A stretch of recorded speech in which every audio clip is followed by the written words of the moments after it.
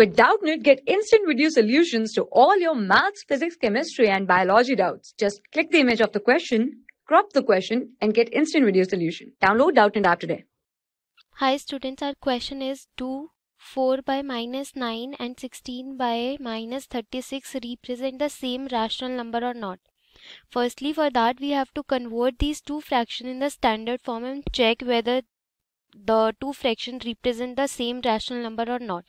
So the standard form of 4 by minus 9 is minus 4 by 9, right? And for 16 by 36, the standard form will be when we divide 16 and 36 by 2, as 2 is the common factor. So this is equal to 8 divided by minus 18, right? 8 divided by minus 18. Now let's divide again by 2. So 8 divided by 2 is 4 and minus 18 divided by 2 is minus 9, right? So 4 by minus 9, the standard form of 4 by minus 9 is minus 4 by 9. So if you can observe, these two are representing the same rational number, right? For class 6 to 12, IIT JEE and NEET level. Trusted by more than 5 crore students. Download Doubtnut app today.